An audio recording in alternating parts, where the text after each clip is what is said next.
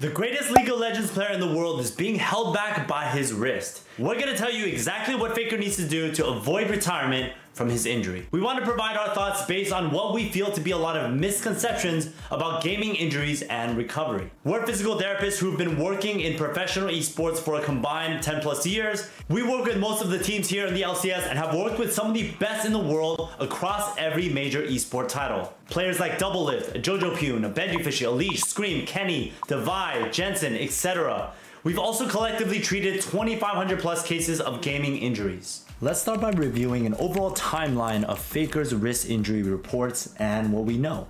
Faker, one of the most renowned League of Legends players, has been experiencing significant wrist problems since May of 2023, which have impacted his performance. The issue was first noticed by fans due to his subpar play during the tournament season. T1, his team, confirmed his need for a break from competitive play on June 5th, 2023, right before a match against DRX. Faker himself mentioned his arm condition during a media conference, particularly after a loss to Nongshim RedForce. On August 2nd in the 2023 LCK Summer Split, T1 defeated Guangdong 2-0 and put an end to their losing streak. And during the press conference, Faker discussed his ongoing wrist injury, stating that it is not fully cured and he is still receiving treatment. He explained that the symptoms are difficult to resolve quickly and require long-term care. To manage his condition, Faker is adapting by changing his posture and gaming routine to minimize nerve impact. He emphasized that this adaptation process involves getting used to the symptoms and finding a balance that doesn't affect his performance. He stated despite the injury, he is working hard to improve and hopes to perform well in the upcoming playoffs. In November of 2023, Faker's doctor recorded a video and he described how his wrist injury became well known in July due to his slow recovery. Faker sought treatment at the doctor's clinic, where he improved significantly. Before the Asian Games, his doctor said Faker reported feeling 95% recovered. In January of 2024, Faker appeared on the South Korean show Knowing Bros, where he was asked about his injury, and he denied having carpal tunnel, but instead stated that he has cubital tunnel syndrome. In May of 2024, after their win against G2, an interview with Dexerto came out. It was revealed Faker had to change his mindset and approach for his games around the time of his injury. He also confirms his injury is not completely resolved, and he is looking for ways to feel better. During MSI, there were concerns about his ongoing wrist issues from fans due to the observations such as his wrist shaking after a game against G2, suggesting he may still be struggling. Fans worry that he might be hiding the extent of his injury to continue competing, especially with major tournaments approaching, and fans suggesting that he should rest until fully healed. Tendons are the most commonly involved tissue in gaming injuries. Nerve-related issues are also common, however, rarely involve carpal tunnel syndrome, typically less than 1% of cases that we've seen. Instead, ulnar nerve irritation from cubital tunnel or guions or thoracic outlet syndrome seem to have higher incidence based on our own case experience. And it's unclear to what extent Faker is dealing with tendon, nerve, and postural ergonomic issues, but fortunately all can be resolved completely if treated appropriately and without surgery. 99% of injuries actually caused by gaming, a non-traumatic mechanism of injury, do not need surgery. This is because there's a predictable cause of the pain, which is typically higher actions per minute. For the tendons specifically though, it's an under preparation issue, not having enough capacity or muscular endurance or low tolerance to handle the stress of gaming for a certain amount, duration, or intensity over a period of time. For nerves, it's entrapment of the nerve relating to a posture or specific positioning. It's typically not an issue earlier in a career. However, with prolonged years of general physical inactivity and a sedentary lifestyle, the risk of nerve irritation increases, most commonly at the shoulder and neck, thoracic outlet syndrome, or the inner elbow in cubital tunnel, and much less the pinky side of the hand, Guillaume's canal. Treatment usually involves addressing this underlying cause and being respectful of the specific tissue's behavior to recovery. For tendons, they respond positively to progressive loading, while nerves need to remove the compressive stress to initiate recovery. Nerves typically heal at a rate of 1 millimeter per day. The further the compression is from the hand and the more severe the injury is from chronic stress without appropriately addressing the compression, the longer the healing time. But there's no doubt it can achieve 100%. Injuries can be complicated as they do not just involve neuromuscular drivers of pain. There are contextual and cognitive emotional factors to consider. What do they believe about their pain or injury? What are their coping strategies with their current stressors in life and profession? What are their expectations of injury or recovery? Is there high job stress? Is there a demanding training schedule? Clearly, as one of the most well-known esports athletes in the world, in the LCK known to have more potentially demanding training regimens, increased preparation demands around international events, and the potential for traditional medicine not providing esports informed approaches to treatment, education, and intervention. These factors cannot be ignored. And we want everyone to recognize that whatever Faker is dealing with from the physiologic perspective, his recovery is unique, considerate of these very real environmental and personal factors. Before we go on, I did want to touch back on the recent Dexerto interview with Faker. Having to change his mindset and approach around the same time as his injury may not just be coincidental. Having any injury limiting your ability to perform at your best can absolutely lead to a change in mindset. However, as we mentioned above, he also has additional expectations and unique personal factors that might increase his overall pressures to perform, which have been shown to lead to increases in pain.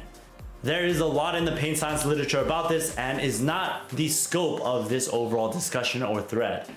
We've discussed this before in a YouTube video you can check out here. Another really important factor here is what he believes about his injury. From my experience, there have been roughly 10% of cases that we have seen over the past 8 years, and fortunately this number has been growing, in which physicians have been able to provide a thorough, holistic, up-to-date education on an injury associated with gaming. And this means really just dedicating the time to fully understand the demands of that individual, educating the gamer appropriately about the expectations for recovery based on what we know and what our team, 1HP, has been publishing over the past few years. Most of the time, these physicians only focus on stretching and don't actually address the underlying cause, which again, most of the time is muscular endurance or improving the capacity of the tissues to handle the repeated stress of gaming over time. So how does Faker avoid retirement? Faker would benefit from a multidisciplinary team of professionals to provide support to address not only the nociceptive or nervous system drivers of pain, but also the environmental and personal factors that I mentioned. The true reality of professional esports is that sometimes only a certain amount of deloading can occur during competition time. If nerves are involved, it means a postural and ergonomic change may be indicated, which can affect the player's confidence or motor patterns, which means the staff has to work closely with the esports organization, navigate the team politics to ensure that he's provided with the best possible treatment or modification of that posture at the right time, typically the off season. What this might look like in practice is, number one, a physio who understands esports, who's familiar with cognitive behavioral therapy, us, who can work closely to address the cognitive, emotional, and physiologic factors, complementing or collaborating with a sports psychologist to provide interventions to address any of those thought viruses or potential harmful beliefs around injuries and navigate the unique stressors of Faker's individual profile. That combined team has to coordinate regularly with the esports organization, coaching, and team staff to make the appropriate modifications and medically informed decisions about day-to-day and week-to-week modifications to training. So number 4, gradual progression physiologically and gradual work towards addressing beliefs and developing appropriate coping strategies. Based on what Faker has revealed in the past, let's talk about the most likely issues that Faker is dealing with now and the most effective treatments. The first issue Faker may be dealing with is tendon irritation of the flexor tendons, also known as tendinitis. This issue is caused by high actions per minute, in this case with the mouse, and low endurance of the wrist flexor muscles. The wrist flexor muscles start at the elbow and run down through the wrist into the fingers and are responsible for movements like finger flexion to press mouse keys and side-to-side movements to move the mouse. So it's understandable how Faker could have easily developed a repetitive stress injury of this muscle group. If you are dealing with tendon pain in your wrists, we highly recommend checking out our free wrist pain guides linked below. Faker confirmed he is dealing with cubital tunnel syndrome. Cubital tunnel syndrome is often associated with flexor tendinopathy due to the location of the nerves that pass under the flexor tendons, which often get tight as a result of irritation. Cubital tunnel syndrome, to be more specific, is caused when the ulnar nerve becomes pinched as it goes around the corner of the elbow.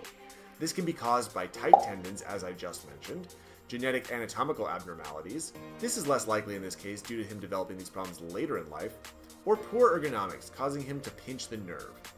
Often in gamers, this has to do with the edge of the desk compressing the nerves. Faker does not compress the ulnar nerve near the elbow, and his anchored wrist posture has not changed in years, so this is unlikely the cause of entrapment, which means the most likely source of the impingement is the tight wrist flexors.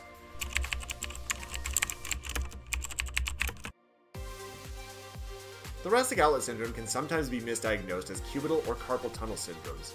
Faker does present with rounded shoulders and forward head posture, which contributes to nerve compression at the thoracic outlet. This is the area between the neck and the shoulder. And when this postural imbalance is seen in the scalene or pec minor muscles, they can entrap any of the nerves, arteries, or veins that travel down into the arm. This can cause pain, numbness, tingling, and even swelling throughout the arm and even into the hand. Without a thorough assessment of Faker in person, we can't know exactly what musculoskeletal impairments he is dealing with currently. However, we have seen hundreds of cases similar to how he has presented in the past at the professional and semi-professional level. With our experience, and assuming the context clues we have to indicate the diagnoses we just mentioned, a treatment plan would look something like this.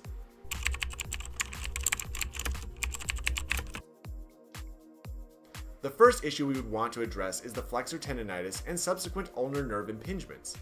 My primary strategy would be to increase the endurance of the wrist flexors to handle the high APMs of competitive play. Think about it like building up his HP bar to handle the repetitive strain. First, we would start Faker with some wrist flexor exercises to improve the endurance of those muscles. In a majority of the cases we have seen, there have been some endurance deficits leading to the muscles tightening up and causing some potential entrapments. We will also include stretching to increase the muscle length of the irritated tendons and utilize wrist flexor isometrics for pain management. We would use a dumbbell to prescribe wrist curls to failure with a metronome set to 50 beats per minute. Ulnar nerve glide exercises will be helpful to ensure that his nerve is able to slide freely all the way from the neck down into the fingers without being entrapped. We would then check his ergonomic setup to ensure the contact point of the armrest was more on his forearm than his elbow.